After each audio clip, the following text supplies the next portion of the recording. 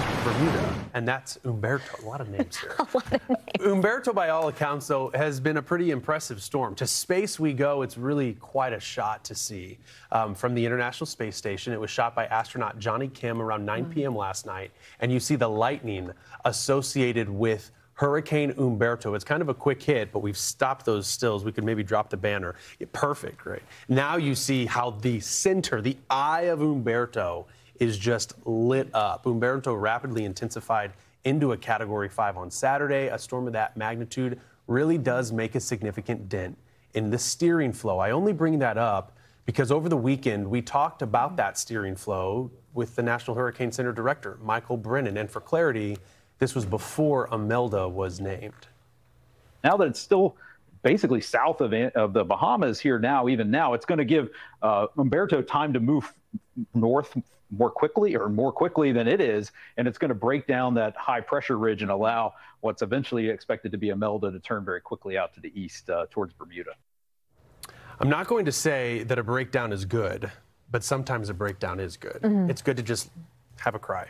But the high pressure that could have, in theory, steered Imelda to the southeastern coast, as you heard Brennan mention, is going to break down. So we have these two systems, which by all accounts have created a very jam-packed, a clogged Western Atlantic. But as quickly as they clog, they're going to escape fast and be helped out by the steering patterns and flow. But these two systems just crisscrossing, interacting, having an influence on one another. I don't think we can technically call this a Fujiwara, but without a doubt, there is an influence. The proximity of these, if they were a little closer, we would maybe see that Fujiwara, but it's really just Imelda finding the escape route. So we have it here, Marissa, that ridge of high pressure, feeling the influence from a Category 4. I don't think that ridge would have felt an influence from Imelda, right? It would have been more that trough. And that's the other complicated thing about a steering pattern with tropical cyclones.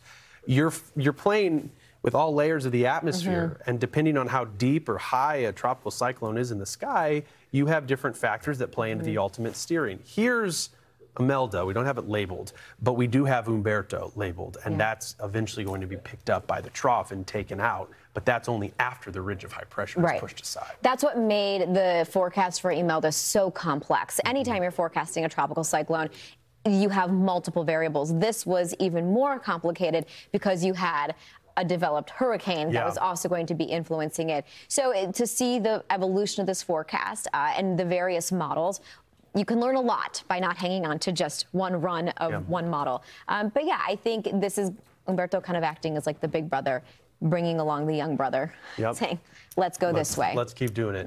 And yeah, you say don't focus on one model. Admittedly, I have really been intrigued by the Google AI. I knew you were going to say it.